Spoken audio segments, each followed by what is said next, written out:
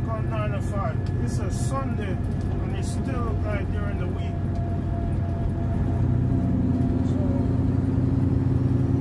when you're running 905 now, man, it's hard to avoid this traffic unless you run at night. And all the loads you're not going to be able to run at night.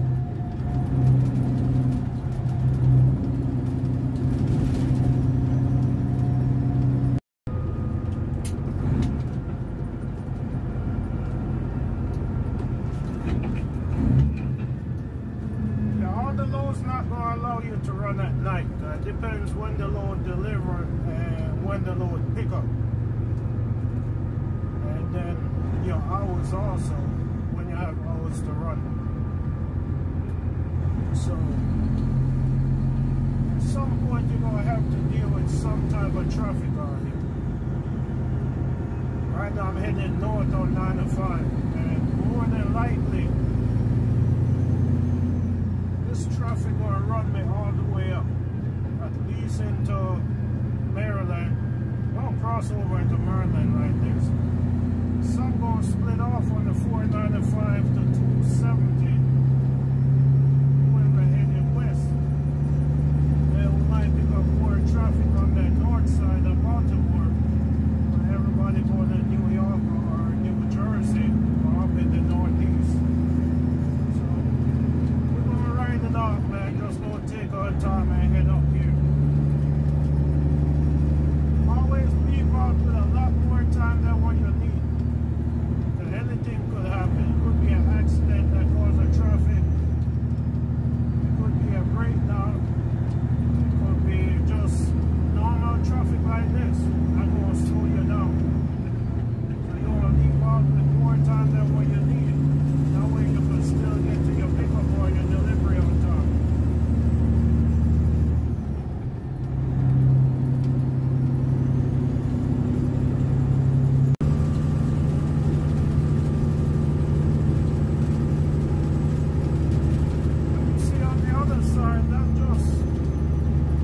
Regular traffic on 95 South. The whole thing on this northbound side, that's how it looked earlier. And now the southbound side looks like that. There's no accident or nothing, just regular traffic on the Sunday.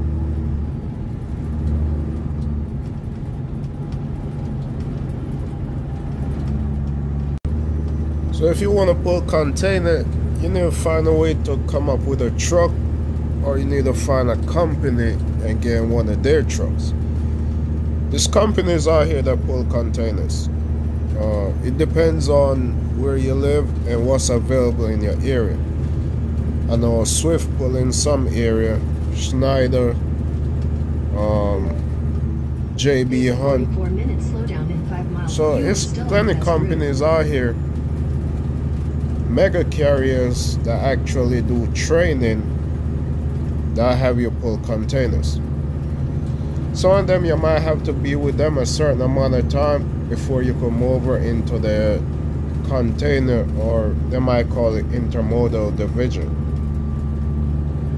After you get your training and you want to move on, then you could get on with a smaller carrier that pull containers. You could go there as a company driver. Again, a lot of those carriers will need some type of experience. Okay, pulling container is not like pulling a regular dry box or a reefer. These carriers do require experience.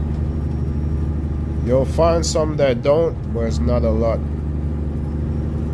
And there's reasons why they don't. If you've been following my videos ever since I started doing YouTube videos, you'll see a lot of container incidents, and most of them are just drivers being careless with that container. Most of them, the containers are overweight, and that's what caused the problem. But if you want to get into it, man, find a carrier that'll put you in one of their truck as a company driver and get started like that. Now if you're looking to buy a truck to come pull containers, a few ways that you could come up with the money to buy that truck. You could work for a company and save the money up go get a truck. You could get a loan, whether it be a personal loan or a business loan, and use that to buy a truck. If you have liabilities, that's not necessary. Get rid of your liabilities and use that money to buy a truck. If you have assets that's generating income, use the money from the asset to go get you a truck. You could get a loan from friends or families, or if you have another business, you could get money out that business and put the money towards a truck. So there's a lot of ways you could come up with the money to buy a truck. One way might not work for you, but it might work for somebody else. So whatever option you have, try that option and see if it works. If it don't work, move on to another option. It's not hard to buy a truck. If you want to get into pulling container, you want to do it in your own truck, get you a truck and get on with it. A few carriers out there do lease purchase in the intermodal division. So if you find a carrier that haul intermodal and they have a lease purchase option, that might be an option for you to pull containers also. I'm not going to tell you lease purchase a truck, and I'm not going to tell you don't lease purchase a truck. It's all up to you. It's been a great option for some people, and it's been a nightmare for others. So do your research on the lease purchase program, and if it's something you're interested in, go ahead and do it.